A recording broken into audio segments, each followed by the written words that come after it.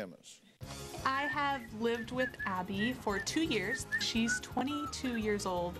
Abby looks like a 12-year-old, and she acts like a 12-year-old. Abby, seriously, would you stop it? Swantastic.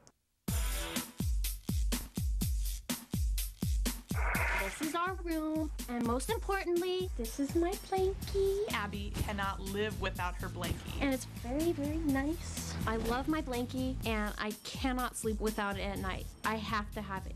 I've had my blankie since I was a baby. Her blankie is her bedtime pal. She grips that blanket all night long. If it's gone, I suddenly wake up.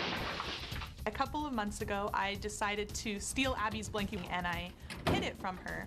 I said, Buzz, I really need it, and I was about to cry. Where did you put it, Buzz? I'm serious. That really pushed her over the edge.